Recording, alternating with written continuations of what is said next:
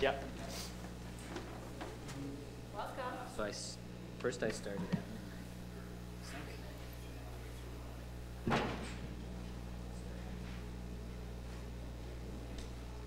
Saturday night, all the way through to 6. And that's when I was able to, like, the bread guy came, checked, he blocked, he checked it. It's like, good for you, nice job, all of that went well. And then I started watching basketball. No, not by any means, no. Have some of that? Yes. Lisa, Yes. you guys do 12:30 on Thursday. I was talking to Sorry, say again? You guys do 12:30 on Thursday. So with this design, we have the. We want to talk about whatever it's called. the other issue at 12:30. And then the kid came and didn't have to pull If you guys can. It's like, but he didn't give it a yeah. They are building the building in the ties. Yeah. Yeah, that's the. Long way I to don't go. know. Standing in. I asked him to go check.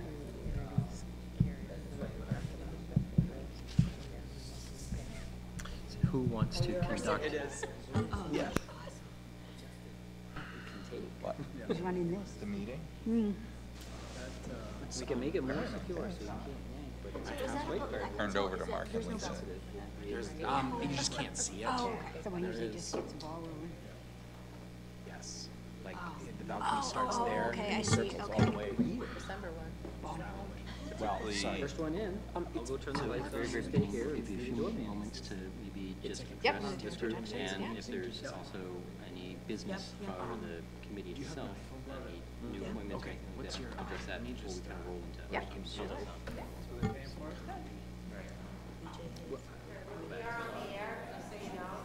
Here we go. Sorry, what? Is everyone here?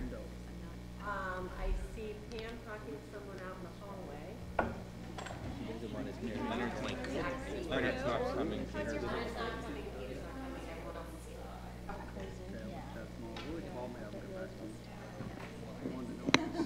Okay. Send me an email and say, hi, Katie, here's my email address. Yeah. And I would have sent you things today, but I didn't have it. I was for a long time ago, and then I started teaching.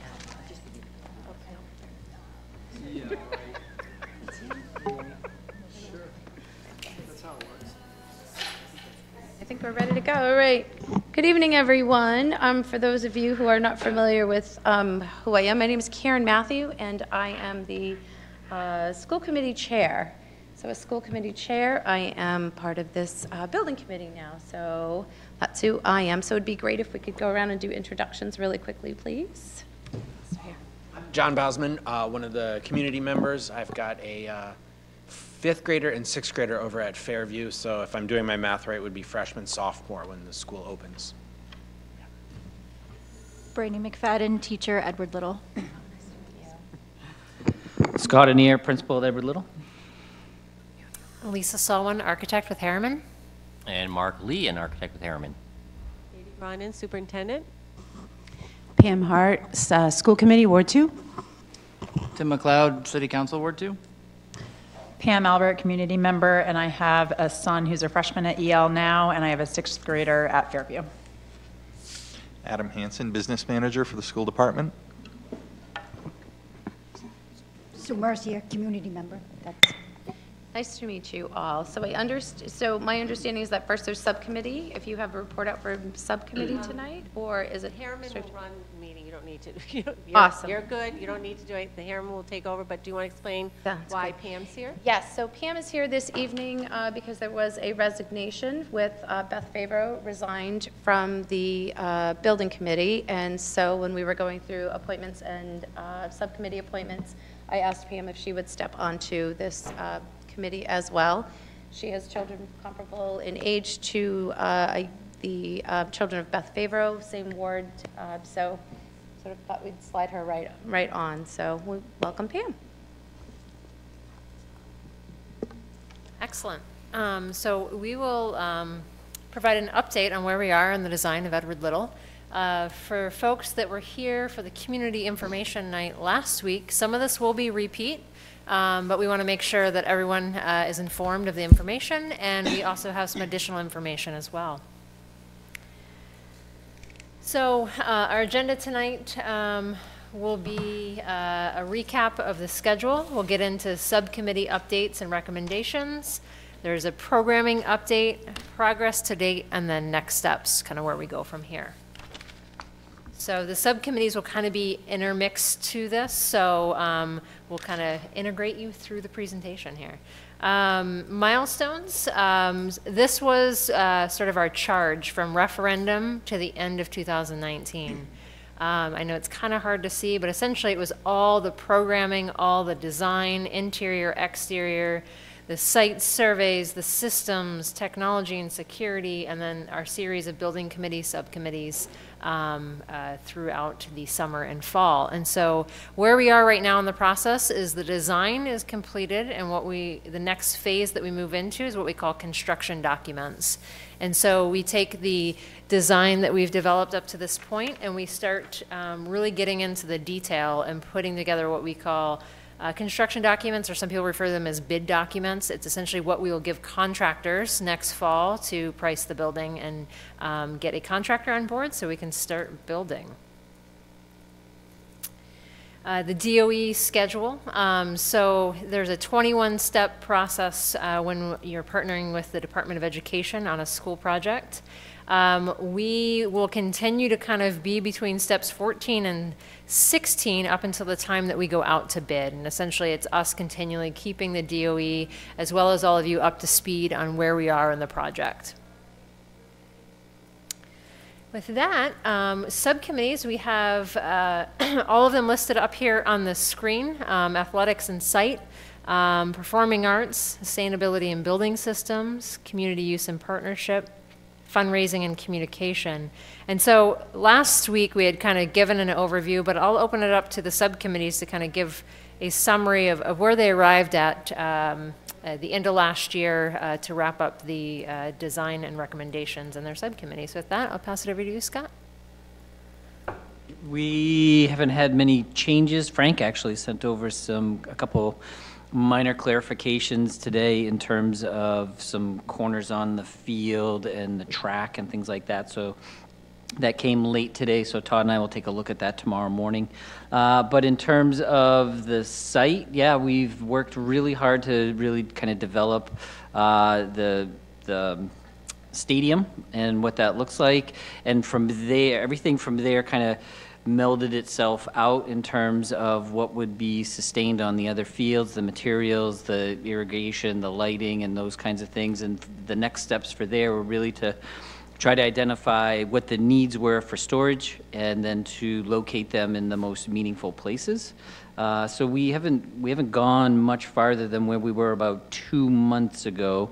We have had a lot of conversation in examining the multi-purpose field, the purpose of the multi-purpose field, the material there, the grandstand around the stadium. We've had some good conversations with Adam and the city manager in terms of what the bond question looked like and supported.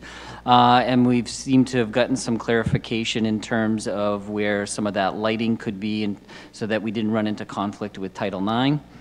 I thought your explanation last week in terms we had at one point in time explored having storage under the stadium, and that was just going to be very cost prohibitive. It is possible, but the cost is pretty grand, and so that really didn't support that. And then we've had a lot of conversation and I think some good consensus in terms of the concessions for inside and outside. To try to maintain sight lines and trying to maintain usability and what those needs were, and really worked hard with the Grandstand Club for both the outside concessions and the inside concessions. Excellent. Thank you, Scott.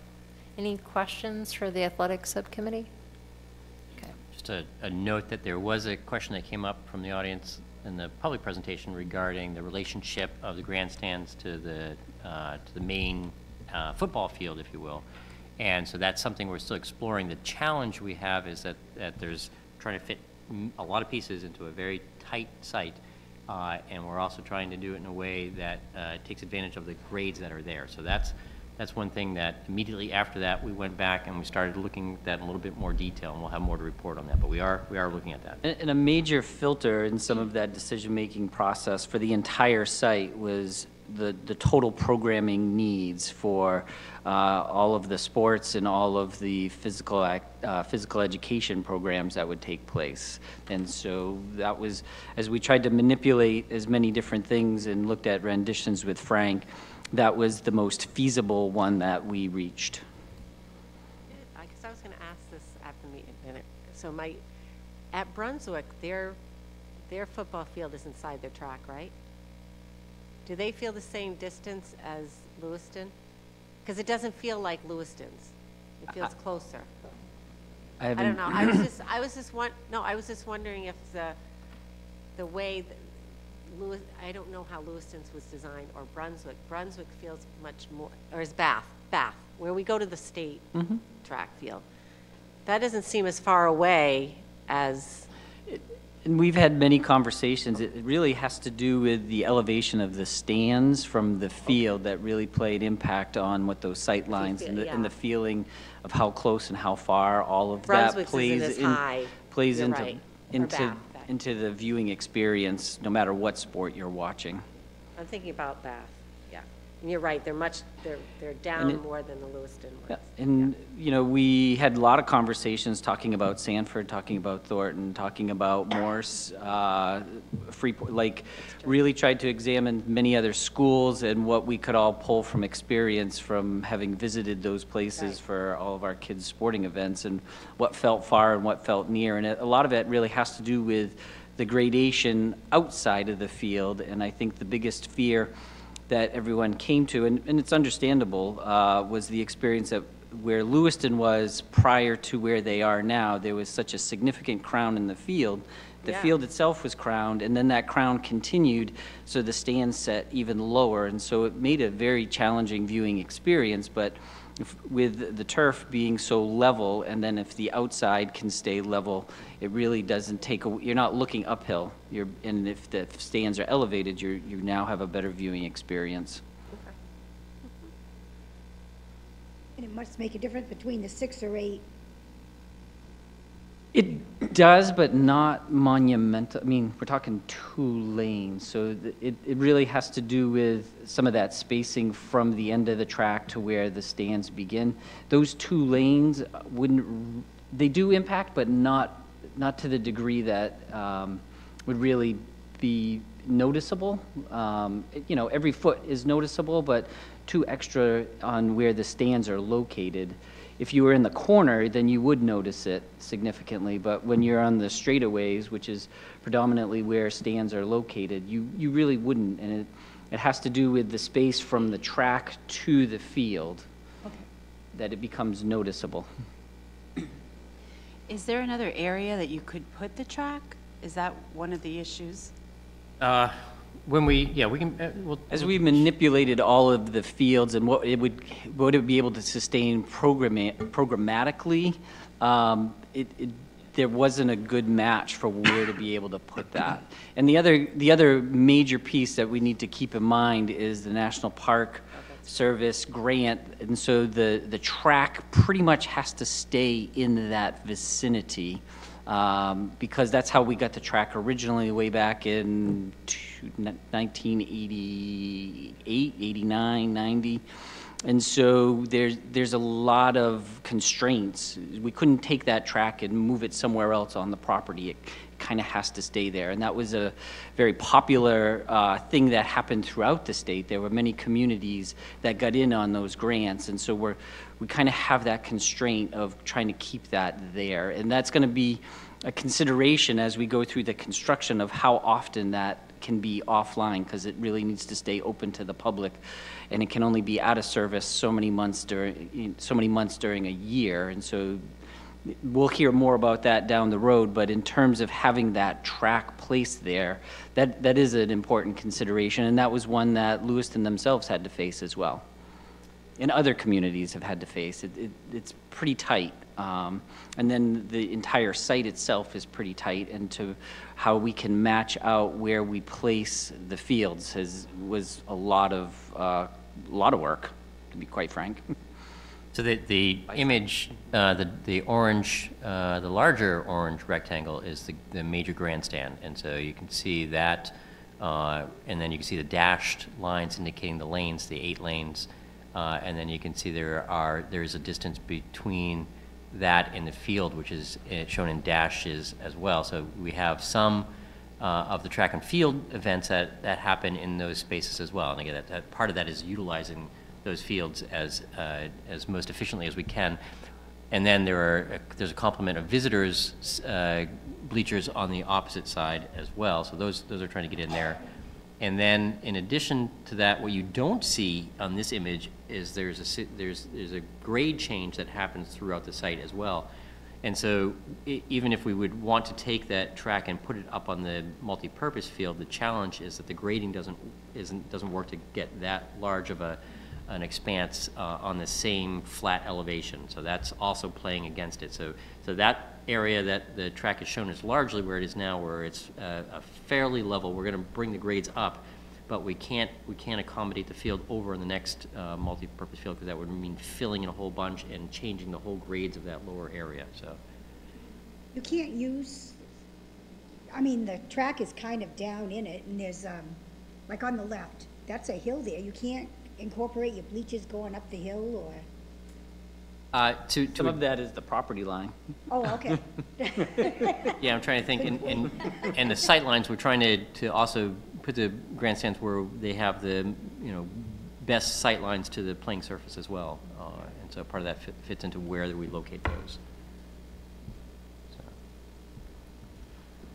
Great.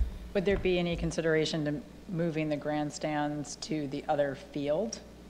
Because I know that was the comment at the public participation last week, was about the idea of having grandstands. That is that is a graded slope too. So that edge of the site goes up pretty significantly, and so you could look at trying to cast seating into that slope.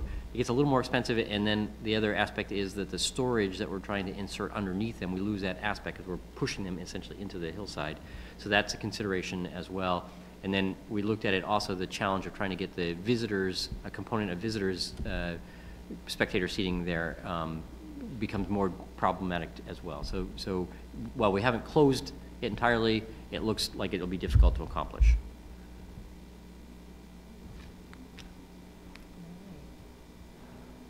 I think that was the update on athletics and site. Next is the subcommittee on performing arts. And so I don't know if, Jonathan, you want to give us an overview? Sure. We really over this entire process has gone to a number of different theaters. Just all the different high schools we went, we saw the different theaters. Most recently, we went to Westbrook. It was a little easier once we got an idea of how big we were going to be building. Most recently, they went to Westbrook and also over to Merrill Auditorium. Interesting, we are actually pushing. I mean, we're not as big as Merrill, of course, but we're like, that's the level that we're pushing at. So to be able to talk to them about some of their things they find, some of the things they really like, some of the things that haven't worked well for them at those sites. We did that, and then we brought in working with Harriman Theater Projects out of Connecticut. Really, they've been the ones kind of designing it with an acoustician.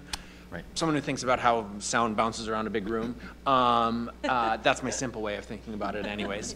I'm glad there's people that know that stuff. Really kind of getting into the features. We really, as a subcommittee, looked at kind of 3 very different options, from one big facility, flat room, and then a couple different balcony options. And we kind of settled kind of right in the middle. So we did end up with a balcony on it. And then looking at some of the different layout and support structure spaces surrounding it. And I don't know what we have next here. Some of the different features we've kind of run through. You can see there we went back and forth, and people that have a lot more experience even than I do with these things kind of talked about what's going to work well. A lot of the things, now that we had some budgetary things we can start thinking about. use model, I think we'll get into that probably down the line, as far as, hiring a manager and all that stuff. I don't know if you have the pictures, so this is what it's going to look like. This is kind of standing basically in the cross aisle, correct? Correct. Okay, so there's one cross aisle that kind of splits the seating, and you can walk from one side of the balcony to the other. I'm actually going to come up. Should I use this microphone? Yeah, absolutely. Okay, there we go. If I'm saying anything wrong or you want to say something, add. Okay, so Doing a great job. this little door right here, this will be easier in different views. Basically, you come in and you're going to kind of walk around here, and you're kind of standing right next to a similar door on the other side. Then you're looking kind of down on. There is some seating along here. You can see over on this side, you've got some seats, and those come in and out, right? Are those going to be removable? And then you can see up there are going to be catwalks, and then this is the access they get to them. What's the next picture? So this is kind of standing. There's a light sound booth sitting right in the middle, right along that center aisle that you can see. That's where you're looking at from here. And then over on the other side, you can kind of see. So similar door, again with a light lock, just meaning that there's a door, or a sound lock, sorry. There's a door, you go into a little entryway, and then another door there on the other side. You can see the rigging there on the side of the stage. The one nice thing that we have designed, and I think we've mentioned this, but I'll just tell, these panels will come in. So again, I'm learning all these fancy terms, but the proscenium is like the opening from here to here. And so these panels are going to be able to come in and out for different options. If we've got big, huge area, all states or District 2s, big, huge, 150-piece band with all these, middle school kids up on there, and even our big, all-city band concert. We've got all the bands, all the kids who play any instrument in the entire school system all come together. We're going to be able to do big show productions there. But if we need it smaller for shows and then have bigger wings off on the side, they're going to be able to have that. So it really gives a lot of flexibility in there. I think. Yes, and then, so this is looking up from the balcony, looking down. There's going to be a screen, and so they can show videos, and then some flexibility as far as, does the video go behind the jazz band as they're performing or something along those lines. The whole idea is to have it kind of wrapped around, and you can kind of see that this is really contiguous kind of all the way around. And then kind of some side, and there's not going to be any seating up here. There is some seating along here, but then some flexibility as far as, mounting lights, and just a lot of flexibility available to it. There is going to be space for a pit orchestra down in front if the drama club decides they want to do that. If you guys want to explain what this is? Sure. I was playing with this. It's the coolest thing ever. I just have a question. Yeah. Back to that other picture, when you had the balcony. Yeah. So right here, like where you are there going to be seats here? There Are there will be, gonna be- yes. Seats Okay. behind us. So are they going to be able to see over that? Yeah, it's Or rigged is it up. going to be rigged? Okay, that's what I was wondering. Okay, Yes. thank you. Again, that's theater. Theater Projects has done some amazing work on that. Yes. No, we definitely explore the sightlines through all these different areas, so we'll look at that for sure. Can you pull up the floor plan? Yeah. Just so I can kind of talk a little bit about that real quick. That's the one other thing I just want to show you real quick. I'm sure we'll get to this, but there's a couple things I just want to kind of run through where we've ended up. So this has been our little area. So tech shop with entrance. So the real nice thing is we'll be able to come right from the loading dock directly in here and like straight shot right on. And that was a big piece that we really wanted to push. Storage, an office. We have two fairly decent sized toilets right here. and then dressing rooms, and then supporting with like the band and chorus rooms are right back here. So really good kind of flow back in that backstage area for when if we bring you know, dance companies come in and use it, you know, whatever groups we're bringing in. If you guys have seen all the groups, I'm not saying we're necessarily absolutely going to do this, but if you've seen all the groups that are going to Westbrook or Sanford, those are the kind of things that we're like looking, and we want to make sure we're providing. A big conversation we had with the team at Merrill Auditorium. We met their technical director, who's like had met Bill Cosby, met Jay Leno. Like, this guy was really cool to talk to. But we had some really good conversations about what do we need, and you know, some real good conversations. Make sure your door is this wide because this is what comes in big semi trucks and that kind of stuff. I mean, those are the kind of things we're thinking about. Just we want to make sure we're providing the facilities. Not that we're going to have Jay Leno come here, but if someday we want to, we've got the facilities to get those kind of things in. So that's really what we've been trying to kind of work through on all this. Any other questions from me at this point? Yeah, Pat. They have fewer seats in the front, and then they have a split section, and I think that's where they have handicap seating. Do you have handicap seating here for wheelchairs? Yes, there's handicap seating all throughout. I'm going to turn this back over to Mark. Let him go. So the Americans with Disabilities Act requires that we have dispersed seating. So it's not even that you have to provide handicap seating in a location. It requires you to disperse it throughout the auditorium. And so there'll be spaces both at the cross aisle location, down in the front, and also up on the balcony. And so all of those will have opportunities for not only for the handicap location, but also for the companion seat as well as a requirement. Jonathan, that was really great, by the way. Thank you. The area in the front where you said that you could, if drama wanted to get an orchestra and they can put that there, are those rooms, is there enough room, or are those seats removable, or? They're removable. Oh, okay. Up front, yep. And that's, we looked at it a while doing an orchestra pit, but it was pretty cost prohibitive. So being able to just remove the seats and put it there was a much more economical approach.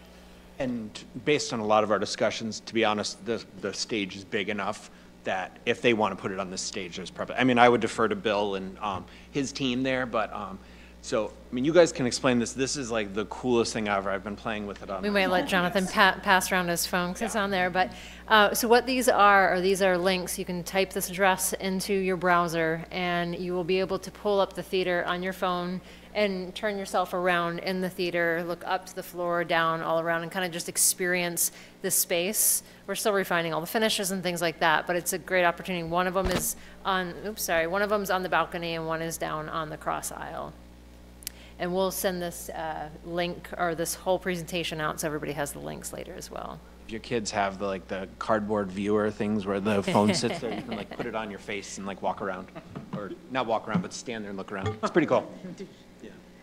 And so the next update is by Sustainability and Building Systems. So I'm going to invite Bonnie Hayes up to speak about that. This has been an awesome committee. We've done a lot of good things here. We started from scratch. We've branded the opportunity for CTE. And do you want to show where the CTE is? Or? Sure. So the CTE, jump out to the floor plan here. So it's definitely an integrated model. Yes. So the lime green, correct? Correct. Is the CTEs. Yes, thank you. Thank you. Thank you. So these are the CTEs, and we have 10 of them, I believe, we started off with, and I think we ended with 10. Correct. Right? Yep. 12, Katie? 12 of them? 12. Yeah. Okay. Some are new, some are moving from LRTC over. You're right, 11, 12. Okay. Upstairs, we have 2 more. Yeah. Yep. So what, as you saw the other night, we have where the beauty parlor is, the salon, the cafe, and the, what else do we have there? I think that's it, right? Yeah, on it. So we've done all of this, and it's been very exciting to do it. So go back to the next one on it, please.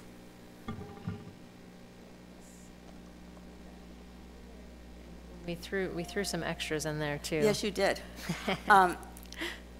The visible systems and diagrams and signage. What we this is where, how the school runs, the visible systems, is that we were determined that this was going to be an interactive school so that we could see how the building runs, how the boiler runs, how whatever runs, and that the teachers, if they wanted to, could take and build a lesson plan around this on it. So we saw many schools, and many of them had a viewing window or a whole floor or whatever on it that we could look at. So that's one of the things we do.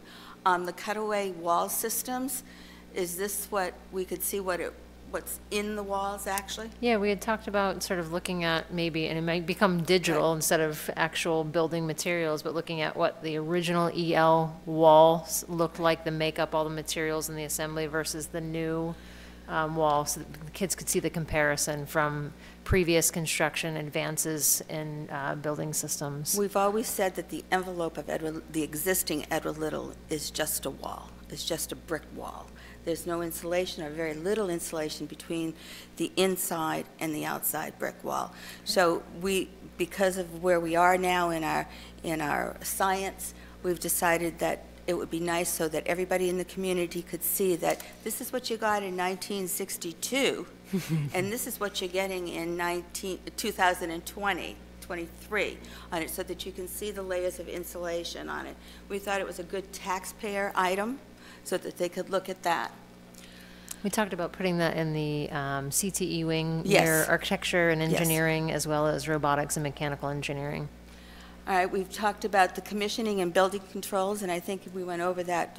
Mark and Lisa went over that quite well the other night about the commissioning, that we do have to hire somebody to commission our building, just like a ship would have to be commissioned.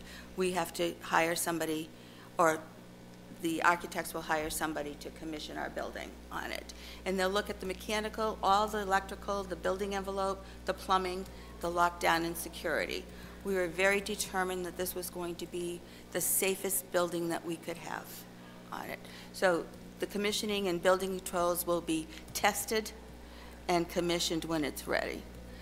Exterior and interior materials, we've kind of settled on the exterior materials. We settled on that. So what you see is the brick, and the tactile is the gray. Scott, can you, where ELHS is, yep, right in there. And it's hard, it's almost like a cement that's very hard that it won't rot away on it.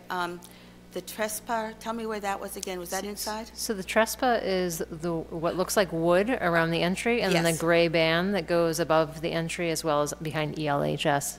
Yep. And it's a phenolic resin panel, very durable. And this is the tactile down here in this little. So this is that's the tactile right there, that There. image, yep. All right, so we've looked at it, we have kind of settled on that as it goes on. The glazing, I don't remember the glazing. So the windows, so The just windows, making sure okay. that Yep. there's windows. What in else there. you got there? Yeah. So this is just giving you, this would have been helpful for you, Scott, the first slide. Yeah, I know you are. You were doing great. Well, the bricks will be for more in the brick. Correct. Brickyard right here in Auburn. So we're pleased with that too on it. When we went to Sanford had this gorgeous building, brand new building. It had all kinds of polished stone, polished concrete, right? And it was absolutely. Polished block. It was what? They were beautiful, polished block, yeah. And it was just gorgeous on it, and it gave it a warm feeling on the inside. And it's also, Jeunesse Concrete owned the property, owned the pit that was there, was their cement pit. And so they donated a lot of the inside walls and the polished concrete on it. So we said, what can we do? So we said, oh, well, we have more in the brickyard. And it would be really cool to be sure that the bricks that are made here in Auburn are used in our building on it, because they're used all over the world. So the more in the brickyard is going to have the bricks for us. What else? We wanted it to feel like, we wanted it to feel welcoming. We wanted to welcome our community. It was a big thing to be sure that the community felt welcome here. We wanted it a place of belonging. We wanted natural materials and wood. When we went to Mount Blue, you walked in and there was this gorgeous wood, and it was very warm, and you felt like you were in a great place on it. So we wanted that feeling, a lot like what's here on the walls on it. We wanted to be sure that we could celebrate learning. We have spaces all over that the teachers can take and the students can take classes outside and use on it. We haven't actually talked about too much about the color palette on the inside on it. But what we found is that most places had a student commons, the town square. It's going to be an awesome building. But behind that building, we're going to heat it. Did you do that slide? With the geothermal? I don't think we did. Excellent point, Bonnie. We're going to do the geothermal on this building. And I know that Tim was concerned about solar. We had talked about solar quite a bit in our meetings, and at that time that we talked about it, it was not on the horizon here in Auburn, and we decided that it was going to be too much money. It was not a good return on investment. So now that the city is and the school departments are leaning that way, we might think about it. We also talked about how could we heat it with our own natural sources here. And one of the sources was the AMWAC. They have energy that they produce, and we talked about having energy coming from there into our grid. But we decided that that was a little too much, too far out at this time, right, on it? Mm-hmm. So we talked about that. You were a big proponent, Brandy, of the geothermal on it. So we've got the geothermal coming. It will heat the building nicely in the winter, and it also will help us with our climate control in the summer. So we're really excited about that. What else you got? Is that it? So this would have been helpful too, as you were describing the different spaces, but we added this image to help explain sort of the town square, this idea of kind of the first place you interact with the community and the school. Vanna, the dark gray. And so this is the idea where we start to kind of group all of the community access CTE programs around this, so that sort of pink or orange, I don't know what color it's coming up there, is the salon or cosmetology. The darker blue would be the cafe portion of the culinary arts lab. And so the lighter blue is where the students would be cooking and learning their whole classroom. And the darker blue is what the public can access. The lighter orange would be the library. And so really fun programming session around the library with Pat and others at the Edward Little School, talking about really making this they wanted to feel kind of like a Barnes and Noble, so it's both social, it's learning, it's connected to the outdoors, but there's also overflow from the cafe. And then going back into the commons is more of the student eating area. The yellow would be the aspiration culinary, and then the green is the kitchen that serves the student population as well as the servery. And so this just kind of gives you a much more larger look at sort of that experience as you walk in the front door. And what we did, Bonnie, is we did some additional renderings of these spaces to give you a little bit more understanding as to what it oops, I'm going the wrong way, feels like as we walk through the entry. We saw these the other night. This one you saw. So the next one is if we're looking over at the salon itself. And so the idea of when we say we're using color as branding, right now these are placeholders, but the idea that each one of these kind of has a distinct color that brands the use or identity of these spaces. So this would be the salon storefront. And you see there's more of the reception and waiting, and behind that is all of the stations for the students. And so that's one area that's developed quite a lot in plan. As you can see in this image here, really thinking through a lot of the CTE programs want the spaces to feel like real world spaces. So really making sure that it feels like a salon that any one of us would go get our hair cut. or nails done, or whatever the service is that you're going there for. And so laying it out with the stations for hair cutting, nails, waxing, all of the storage and restroom for the public, and then behind that is the classroom component. So then going further down, this is the entrance to the library or learning commons. And so giving it a nice sort of storefront, welcoming feel, but also a great connection to the outdoors. And you can see the outdoors on the left-hand side here. So there is a courtyard out Correct. behind the library. Yep. It just sort of horseshoes the library on it, and the courtyard will have hardscape in it. We've had problems mowing the courtyard that we have and keeping it up to date. So this will have access to it outside. It won't be a problem because we won't have to mow a lawn. There'll be hardscape out there, benches, tables to sit at, so that the students can come and go when they need to or when they want to. Is the library going to be, is there going to be a quiet space? Like, because there's a lot of Absolutely. glass there. Yep. And you're in a very public area. Absolutely. So this is more of sort of the public front, more of the social aspect of libraries. A lot of libraries and schools today have many, many different purposes, and so there's the sort of group learning and social aspect. But I'll go back to the plan because there's a lot of, we really focus on variety of space. And so once you kind of get past that public space, there's, I don't know if Mark might be able to point out this sort of, we call them cave spaces, if you will, but it's a little space they could sit on a cushy bench that has walls around it, but there's an opening so people can see them, but it cuts down the acoustics. So they're still part of the library, but it's quieter. And then if somebody needs an even quieter space, in the back of the plan, there's a series of large and small rooms where you can close the doors and it can be quiet. So, and then in the middle, you can have large groups. So really we focus on flexibility. So whatever purpose or whatever use you need from the library, you can find a spot within it.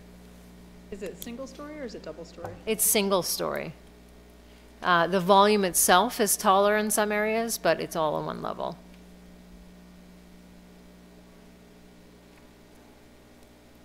And so as we are laying this out, we kind of think of it as like a street front, like if you're walking down the street and you have the different stores. And so it really starts to become very activated with all the different storefronts and the students in the common area. Oops, I keep going the wrong way. And so as we go further into the plan, and we have the culinary lab and the library, a lot of what we're trying to do is put learning on display. And so making sure, especially with a lot of these CTE programs, that we excite the students about the offerings the school has, and they can, where a lot of the interest is drummed up is where they see, oh, my friend Sarah is, you know, in cosmetology or culinary, what is she doing? I can see that they're cooking, and all of a sudden there's an interest sparked. And so, sorry for that again, looking down the street, we start to see a view into the cafe, which is where the students are putting the products that they're creating for sale. But when we go even further down and we get into the common area where the students are, they have a view into the actual kitchen where the kids are cooking, and they can see their friends and peers creating all of the goods that are then sold in the cafe. And these are the community stairs? Correct. In the foreground, you see the wood, and those are the community stairs, which I think there's an image here that shows it a little bit better. And So you what? can see the courtyard outside here still. Correct. And one of the aspects of the culinary program and the door, the lower door that we just saw next to the large expansive window, they're interested in being able to cater events as well. And so the idea of having tables set up in the common space with having the kitchen right next door to be able to cater out to that space was an attractive thought that they had too. I thought this was really interesting. Can you go back to the tables, please? There? In their presentation the other night, they said that you guys had talked to the students, and they said no Rectangular tables. tables. And we've talked about it many times, and we haven't changed it yet. So when they showed this the other night, it was like, whoa. So it's going to look different. This is what not to do. It's going to look different. It's going to be more cozy. That's Yes. right. It's It gonna be changes every cozy. day. Absolutely.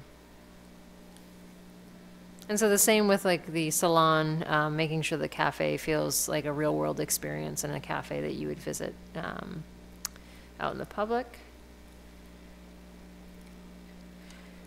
And then the theater and gym entrance. And so again, the colors are just placeholders. It's this idea of creating a brand or an identity. So there will be a color on the gym, there will be a color for the theater, and it's mostly to create an identity. So when you see that color, you start to think, I know I'm at the gym. I know I'm connected with the theater. Neon yellow is coming back in. Yeah. So, there, I saw some blue.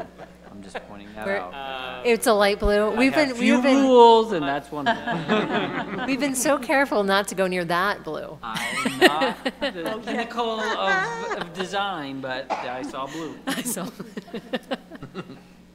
Blue is a very calming color. It is very Except for that tranquil. It's on the other side of the river. Wonderful people over there. Wonderful. We are integrating with their CTE programs. Exactly. Yeah. And so these are renderings that we had at the other presentation as well. But these are really the 21st century spaces, we call them. But we've set up the school in neighborhoods, and so it's these cluster of spaces in each quadrant of the school on all 3 levels. And so at the knuckle, if you will, is this space that's been carved out for flexible learning. So you can come out with a small group. You have eyes on the students out here. So on the corner you have a assistant principal's office, and then where that green square is and there's a window, that's the faculty workroom. So there is activity by adults adjacent to this, but it allows the students to come out and do problem solving with their peers, work on projects together, or work on projects by themselves. There'll be technology, whiteboards, and it really gives, again, this idea of providing an identity to this neighborhood within the school. Another thing we didn't mention is one of the major design elements of the school is wayfinding by natural light, which is why it's set up around a courtyard. And we have, like you can see here, this window to outside as we're looking back at the courtyard. So anytime you're walking around, you have that connection back to where you are within the school. I think we mentioned it last week as well, but what you don't see on the walls lining or lining the corridors are lockers. And so the students said loud and clear, they don't use lockers. They're not large enough to put anything in. They don't have enough time between classes to go get their stuff. And so what we are providing, though, are some spaces so that if they do have personal belongings they want to lock up, there'll be day lockers available for that. And so it's the idea of it'll transform that culture in the hallway as well quite a bit. So. And with that, we have our fundraising committee update by Katie. Oh, thank you. First, I want to thank Bonnie Hayes and Pat Gucci for coming tonight. That was extremely helpful. They have lots of assignments till the next meeting, so that's good. And Jonathan Delorme joined us for communication, but we kind of all meet together since we all need support. So thank you, Adam, too. So last time, we put out this paper, so I'm going to put out because we kind of need a yes building committee to the concept. We know we have work to do, but at least the concept of the labels, the amount of money for each one, and then I'll talk to you more about our plans. So you may have to share because I didn't make enough copies.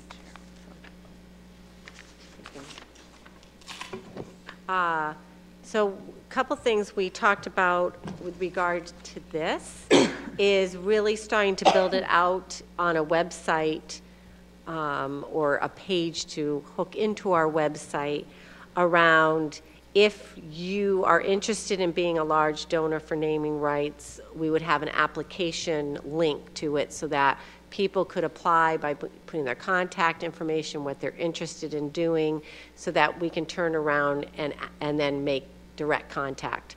You know, are they thinking of a one lump sum? Are they thinking of a 5 year, you know, to have more of a dialogue. But at least I'm interested in this is why I'm interested, and this is what I'm looking for. The other thing we talked about is having links to, as images are now starting to come out, that people could click on an image. So if they're looking at the visionary level for the performing arts at $1 million, they could click on it and see, do that 360. They could see the image of what we're talking about. So we think, you know, this was just to get your idea of, are we in the price ranges? Are we labeling things? The other thing we discussed is we have been reached out for the performing arts seats. Because people know we're going to be obviously naming them. And so there is a list started. The business office has a document, and there's about 4 families on the list already. We have already received funds for seats. So, but that's kind of a low-hanging fruit. So we were talking about starting with the visionary level to the bronze level to really start to flush that section out more, and then talk about flushing out the bottom section with the seats and the classrooms and so forth.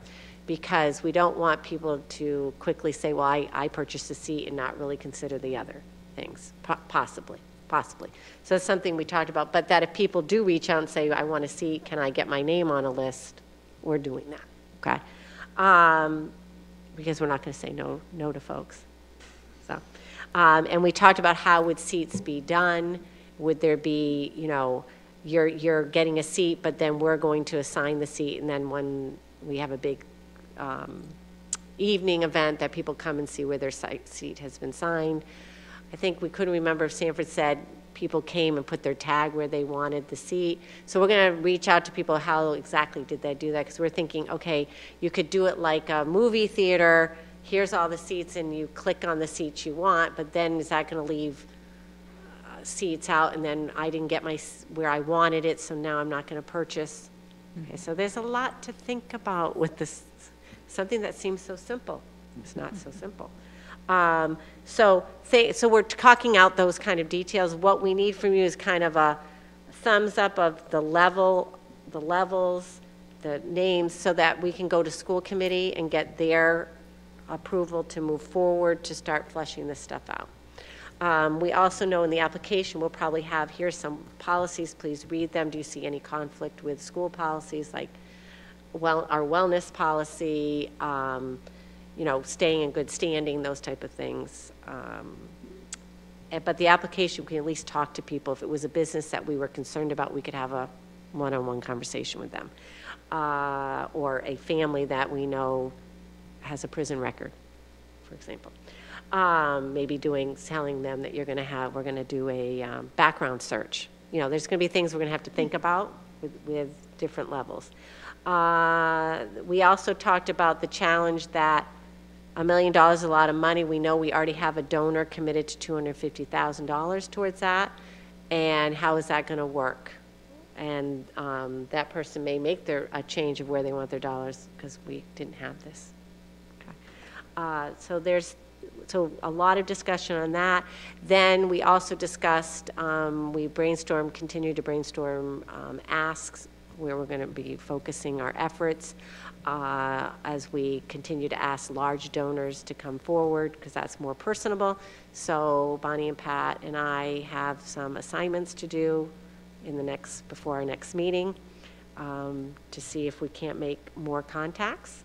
And does that about cover it, group? I think so. Okay. You did a good job. Okay. So it's still a work in progress, as they say. But we're also, as I talked to Karen about fundraising, I'm here for 4.5 more months. So there's going to need to be a plan and action of who's going to really take this on, and do we hire somebody, and we're going to have to talk to the city about that. Okay.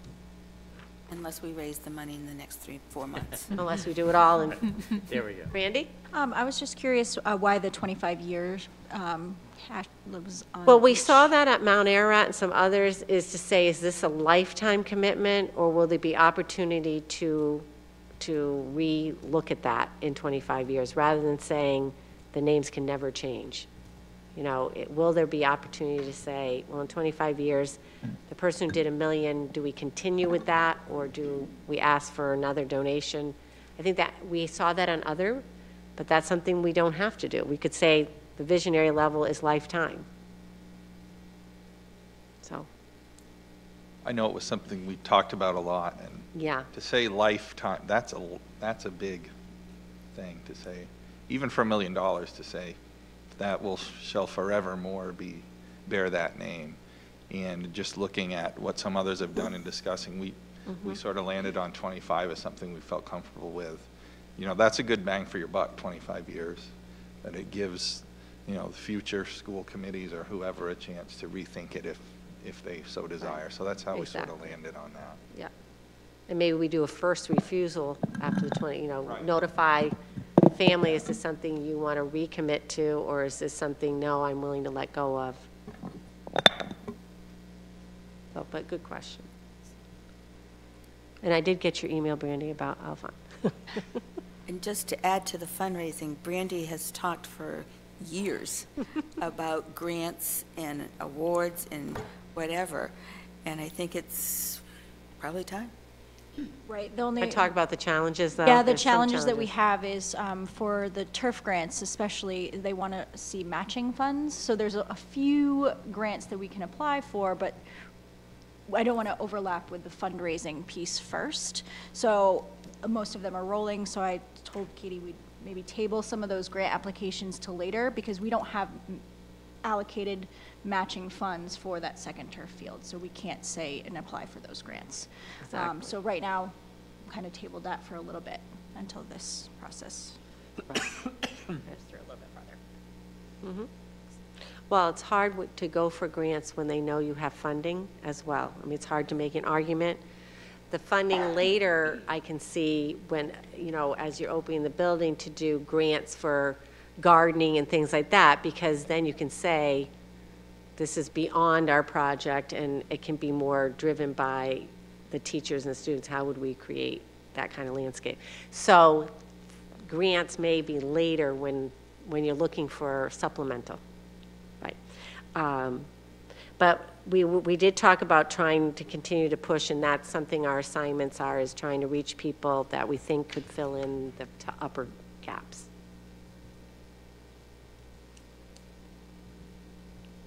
So I know there's questions on, is fundraising continuing because Katie's leaving? No, we're still working on it.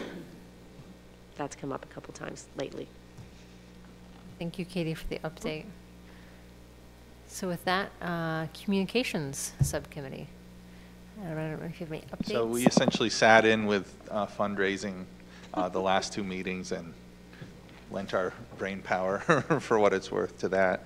And we picture our role to be really when the fundraising pieces are rolled out to really help with that in any way we can. But we will also make sure that we get things on the website, newyelhs.org.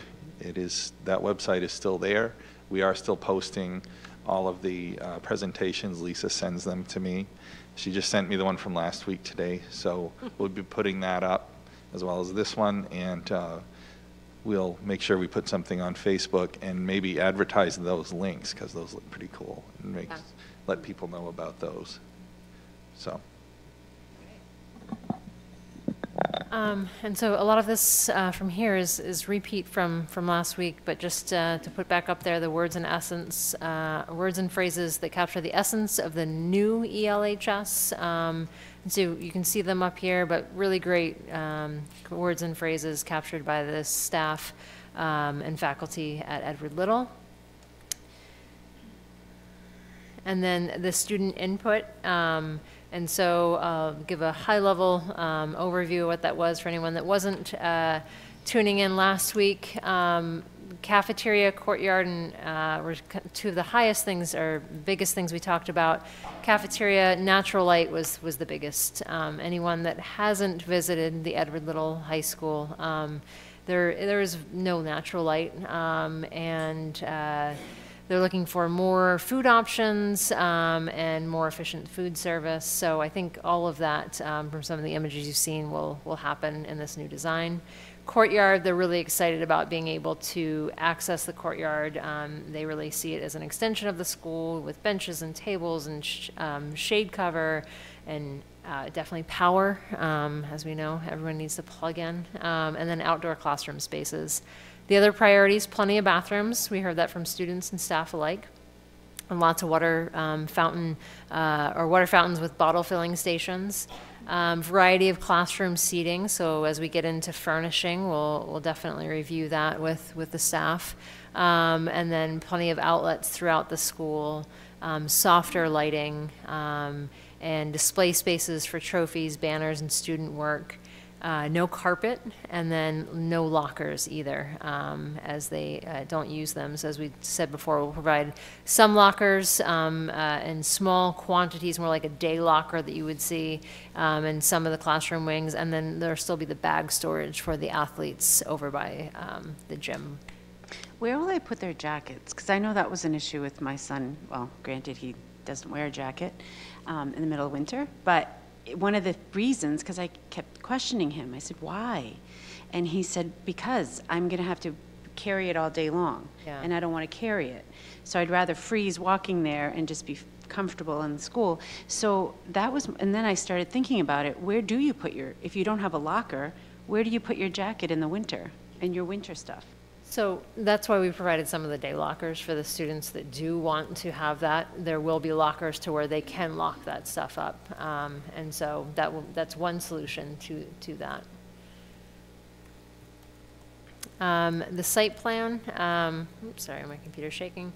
So not many changes here. This is just a list of different consultants that we have on the project, from surveyors to geotechnical, theater, acoustics, educational technology. I shouldn't say there aren't any changes.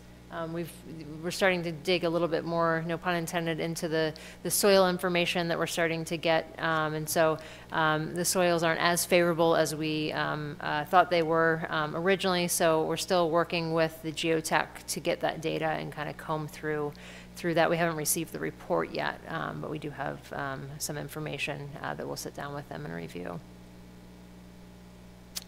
And then the floor plans, we've already gone over these in pretty good detail tonight. And then the courtyard, I think most people have seen this, but the big picture is it's a healthy mix of hardscape, as we say, so walkways, paved areas, and then some vegetation, but very low maintenance vegetation, shade trees, and really it's all about variety of spaces. So having spaces for eating that kind of flow out from the cafeteria, as well as the culinary dining, outdoor learning spaces right off the library, as well as some of the CTE spaces, and then connecting all the different doors along the first floor, so you can also use it as circulation. How many doors will there be to get to the courtyard? Looks like 5. 1, 2, 3, 4, 5. Double doors off of the main circulation, and then there's one off the library, so 6, 7, 8, 2 more from other classrooms. There's about 8 to 10 doors out there to the courtyard. Where is the greenhouse? Because I know that's going to take a lot of, because you're going to have water and other plumbing issues, as well as propane and all of those lines that will need to be moved, because it is a course that we offer for students. Absolutely. So the exact location hasn't settled down yet. So it will be probably somewhere near the classroom building, but the exact location has not settled down yet.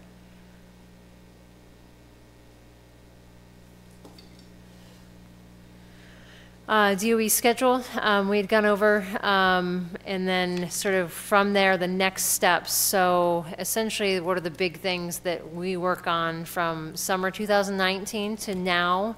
From referendum to this date was design development. So really working through the design, getting all the parts and components, meeting with the staff multiple times to get all the information from them, as well as the faculty to figure out what are the components that are needed in the school. to deliver education. And then from winter, so from now into the fall, is when we're doing the construction documents. We're working on our DEP permitting, and towards the end of summer and early fall is when we'll start to get state board approval. So we'll go back up to the state to get it approved before we go out to bidding. And so during that time, we're constantly doing checks and balances with all of you, as well as the DOE, as well as our cost estimators, to make sure that we're on target, and if we're not, dialing things in where needed. From fall 2020 to winter 2020-21 is when the project goes out on the streets. Contractors start to bid on it. And the project will be awarded during this time, and construction will begin. And then from winter 2020-2021, final funding approval happens after the project's awarded. The DOE dials in the books in regards to what the bids were. And then building construction will be completed. So the new building itself will be done for school year 2023, is the schedule we're on right now. At that time, the existing building will be taken down, and then the site work will be completed in 2024. So at school year 2024, the complete project should be up and running. And with that, we open it up for questions. I just want, can I see a thumbs up to move this forward to school committee, the concept? Okay, I didn't want to do it and then have people go. Okay, thank you. So Karen and I will talk about when it will go to school committee.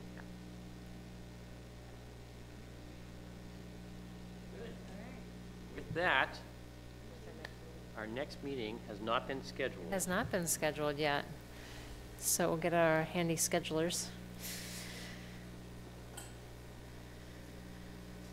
We usually do every 4 weeks is kind of the schedule we had been on, with it being the 28th, and 1, 2, 3, that would put us at the 25th. Tuesday, February 25th. Does that work for everyone? I'm seeing head nods. Yep. Nope. The week, yeah, it's the week after.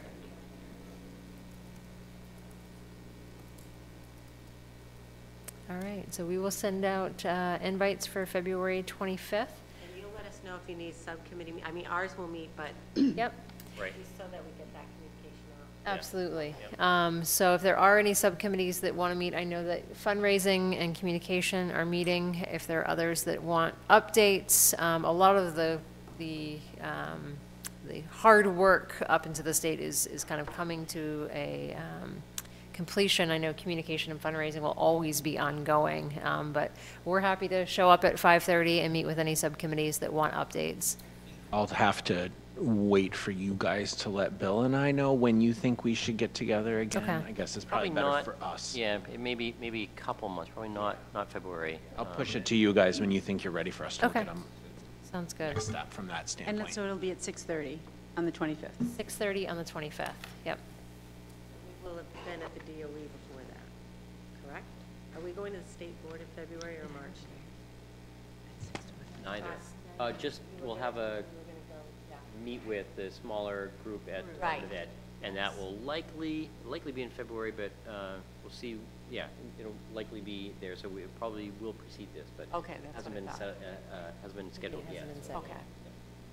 Didn't want to lose track. Thank you all. Have a great night. Thank you. I wish I could say it's still light out, but not quite yet. So. And you'll send